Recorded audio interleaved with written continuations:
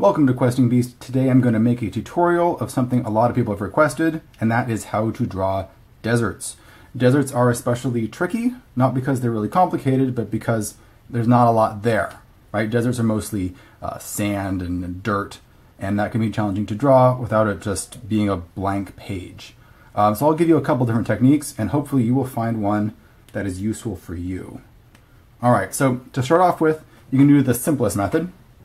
Besides just leaving a blank space, which you can do. If you have a blank area, you can always just label it a desert, and people will read it as a desert, no problem. But if you want to add some graphical elements, the simplest thing to do is just add little lines. So you add like these little texture lines going across like this, and this tends to read as dirt or just small, low ridges in the ground, and that tends to read as desert for the most part, just because it looks barren. A way to take that a little bit farther, make it a little bit more complicated, is take those lines and use stippling, little patterns of dots going across like this. This gives the impression more of dirt or sand than simple lines. Right, simple enough to do. It looks a little bit better, I think. I think it reads better as sand or as loose dirt. And it takes a little bit longer than this, but really not much longer. All right, so you can take that to another level, and you can do this stippling method, but instead of using lines, start actually texturing the area that you're drawing. So for example, we could just start adding little dots here, representing the texture of the ground. And I tend to do this in little patches. You don't want to fill in all of the ground with little dots, because that'll just take forever. You notice how I'm sort of doing them in these kind of wavy line shapes. It's nothing specific. I guess it kind of gives the impression of dunes maybe, or of shifting sands, but it doesn't have to be too precise really. So I'm kind of leaving some areas that are more dense, some areas that are less so, and you end up with this interesting effect. The different densities of stippling gives more texture to the area. It makes it a little bit more interesting to look at. I'll just do a little patch here so it doesn't take too long. Hopefully you'll get the idea. All right, notice how the rows of dots are a little bit wavy, a little bit irregular. They don't go necessarily straight across. They can go in all different directions, but the irregularity and the slight waviness to them gives that impression of desert. Right? And if you did that over a large area, again with patches that are darker, some that are lighter, it will tend to look pretty good, I think. Another thing you can do, instead of just using little dots, you can use different textures. You can use normal little dots, but then add some that are larger. This gives the impression of larger rocks, dirt, sand, different types of materials in your desert. You can add like larger rocks if you want even more texture. Things like little obelisks. You can add other things like perhaps little cacti. You can add little cartoons of that's like a saguaro cactus. All right, simple enough to do. And so on. Makes your desert have a little more character, I think. A little bit more interesting to look at. Really depends on the kind of look that you're going for though. Okay, now we're going to get into some versions that are a little bit more complex. So for starters, we can do a altered version of hills. So we're going to do hills, and then we're going to add kind of a wavy line going down the side of it to represent a dune kind of shape. So for example, some hills. You want to keep the hills pretty low. You don't want them to be very tall. Dunes aren't very tall.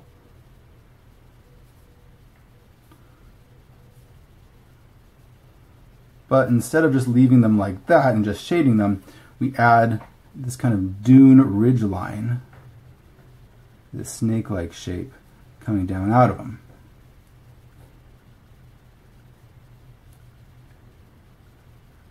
They're just kind of trailing off or running into other hills.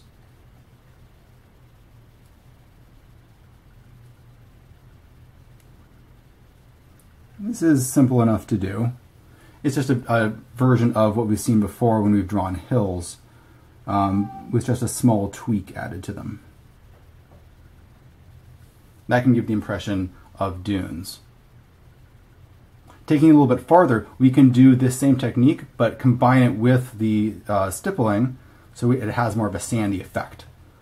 For example, you do the same thing, but the hills are a little fuzzier in outline.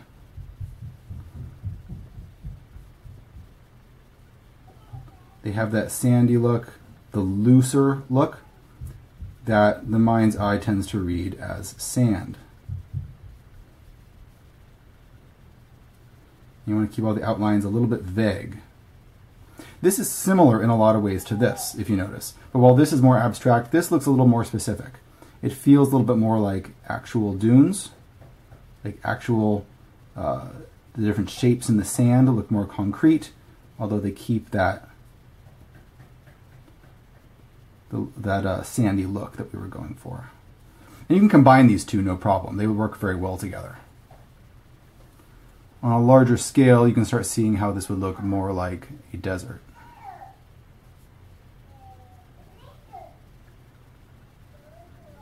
Okay, something like that. Taking this even farther, we can start creating chains of dunes. And this would be done in a way very similar to the way we've done mountain ranges before. Dunes tend to run in long ridges because they are the way that the wind piles up sand as it comes through. So they have these series of ridges, one after another. So there's a fairly easy way to draw that, and it's very similar to the way we've drawn mountains. I'll do it down here so we have a bigger space to work with. And that is, we just simply start out by drawing the ridge line. And that's going to be this long, soft, curvy line. You can let it wander around, like so. Maybe add a couple more. Depends on how big you want your desert to be. They don't have to be one after another exactly. They can kind of go off in different directions a little bit. Although generally speaking, they should be going in the same direction because one would assume that the wind is blowing mostly in the same direction. Once you have a base like that, you can begin adding the details. And that's done by showing, you have two sides of a dune, right? So you have the side where the wind is blowing up the sand, and that side tends to be kind of rounded and hard and packed. Then the other side is sloped down, and that's where the sand has collapsed, and that's much softer. That's what dunes look like in real life anyway. So you want to have the soft side on this side, and that's done by making these little lines going down like this, kind of on the edges. And they're concave, they're just curving down, showing how the sand is collapsing down in that direction. You can do that all along these. And you can see where I'm doing it. I'm doing it where the sand kind of bulges out there, because that's where you would see the outline of that side of the dune. You don't want your lines to be too vertical. They want to be fairly lightly sloped. Right? Just kind of sloping out like this, very gently. Already you can see it's starting to take shape. Now you want to have the other side of the dune as well, but instead of being curved down like this, it's more rounded, it's harder packed. So the shape is more like a soft S going down in that direction. And it's over here on this side. Notice it's not curving straight down, it's more kind of rounded at the top, and then it slopes down like that to show the shape that the wind has pushed the sand up into. Let me correct that a little bit. And now you can start seeing what it looks like. You see what I mean when I talked about how it looks a little bit like the mountains. The principle is basically the same. Once you have the basic shape of your dunes, like so, you can start adding, now see this didn't work as well here. I think it's because the curve of my line wasn't sharp enough. When the curves start looking really vertical, it's hard to get the exact look that I want. So that's something to keep in mind. You start adding detail by just adding a little bit of shading on the softer side of the dunes where the sand is collapsed, and then you get a very three-dimensional look. The sand kind of pops out like that, resulting in some pretty good looking dunes. I learned recently that this type of desert with like the big rows of dunes stretching onto the horizon. It's called an erg, E-R-G. That was an interesting bit of vocabulary. There we go.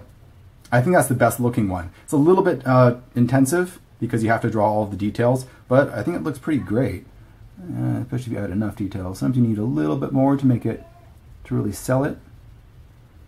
That seems to work. Now you can combine this with these other techniques. You can do this with stippling. And that's even more intensive because, again, instead of having lines that you're drawing, it's all little dots. I'll give you a small sample. A little bit more intensive, but it might give you the look that you're looking for. So again, we start out with this sort of ridge line for where the dune is. And then we add our sort of soft slope on this side.